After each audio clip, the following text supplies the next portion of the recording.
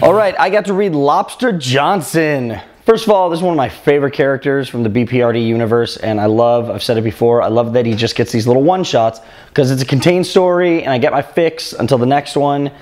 And this one is just as cool as everything else I've read. It's Lobster Johnson. He finds these bodies in the sewer, finds a guy responsible, kind of toys with him a little bit, which was kind of creepy, but a lot of fun to read. And you find out who this guy is working for and the kind of sick plan behind everything.